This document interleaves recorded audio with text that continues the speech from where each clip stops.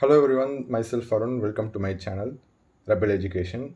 So in today's video, we are going to discuss about one of the important topics which is related to biology, that is the basic biochemistry aspect.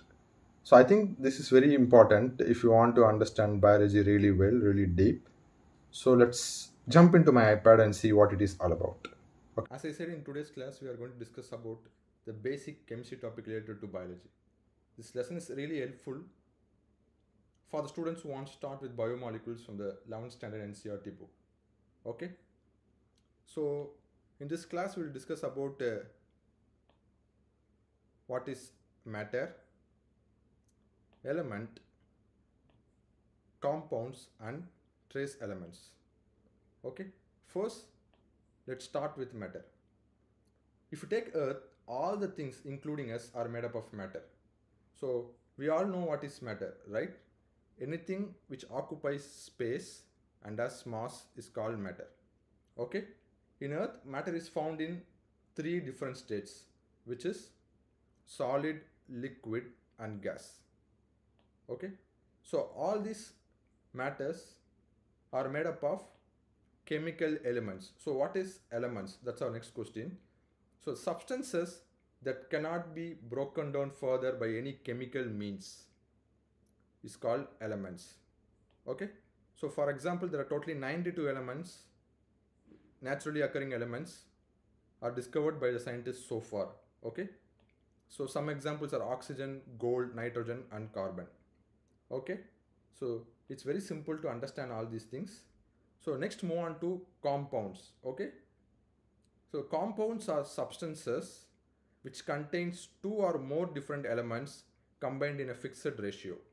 So one of the best examples for the compounds is sodium chloride, which is a table salt. If you take a sodium chloride, the sodium is a metal and chlorine is a poisonous gas. When this sodium and chlorine combines together, it forms ionic bonding. So it becomes sodium chloride. It's a very interesting thing because a metal and a gas combines together to form a edible table salt, okay, which is consumed by the human beings and other animals. Okay. So now let's ask this question.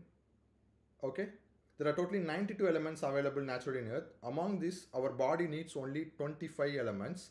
So in these 25 elements, carbon, hydrogen, oxygen, nitrogen forms 96% of living matter. So the other 4% are required only in minute quantities.